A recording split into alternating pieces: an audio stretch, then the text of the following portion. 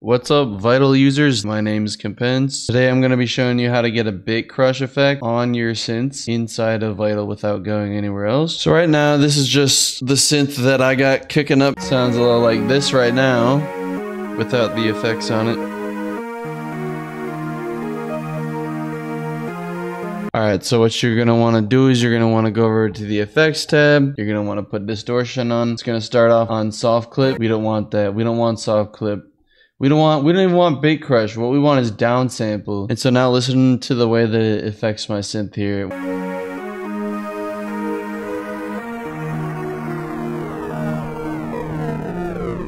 If it's too much for you, you can also turn the mix down like so.